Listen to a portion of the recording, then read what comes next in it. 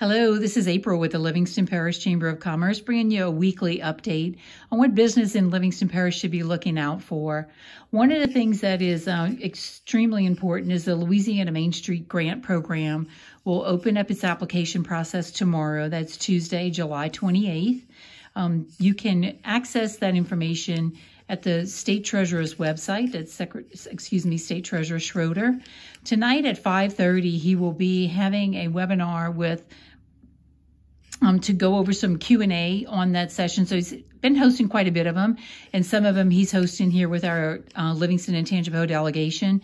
So you can reach that tonight at 5:30. As soon as we get access to our software, we will email that out to you so you can take a look at the link. The next thing is that it's $15,000 grants. We expect a really fast turnaround on the funds, and just be on the lookout for that and make sure you get in queue. The website is really user-friendly. It has a process that allows you to go through to make sure that your business qualifies before you get too deep into that process. Another thing is Congress is in session this week, and so we're looking at, and you're probably seeing PPP funds and additional stimulus packages, but what we're looking at is PPP 2.0. So we've been in close touch with the U.S. Chamber. They've been keeping us abreast of what we can expect in that way.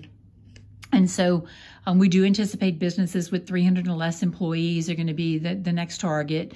Making sure it's going that direction, and those who can show some financial differences between last year and this year in relation to COVID are going to be some of the high points there.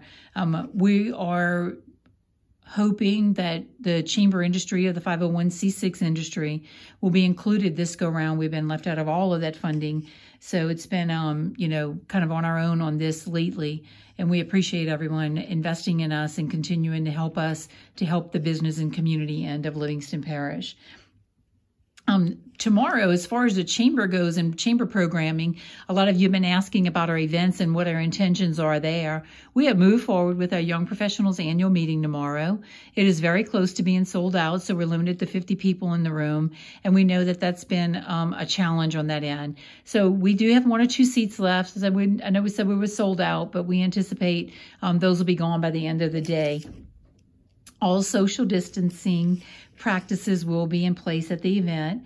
The good thing is that we'll be announcing our Livingston Future 5 at the event, our Livingston Young Professionals Member of the Year, and Ross Kinchin will pass the gavel on to Kelsey Moak, who will take over the leadership reins of the Young Professionals Program.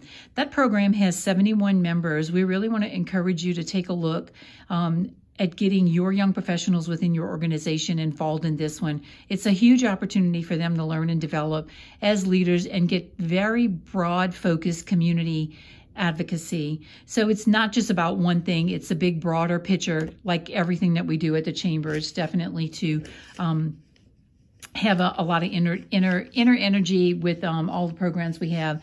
One more thing is our Livingston Business Network is also open tomorrow at noon at Don's. We will be having a in-person meeting there. You can register. We need to know you're coming. That is open to any chamber member. Lunch is on you. Social distancing practices in place there as well. As long as you are not a part of another business referral group, we would love to see you attend. And that's only because obviously the referrals, I would want them to stay within that group. That's the purpose of this program at this time. We're looking at some expansions happening there. So once a month, that group meets in person starting tomorrow. And then on the 4th Tuesday of the month, they meet virtually. So you can look at an invite there as well. Really good program to learn about other industries, what they do, and how businesses are facing challenges head on. So that's our beginning of the week of July 27th. Lots of things happening here, and take a look at them. Take a look at the chamber website to stay up to date. We are trying to get together our Leadership Livingston application process. The process is in place. The big challenge right now is figuring out what are we going to do about dates. So be on the lookout for that. We hope to release the newest applications before the end of this week. Y'all have a great week.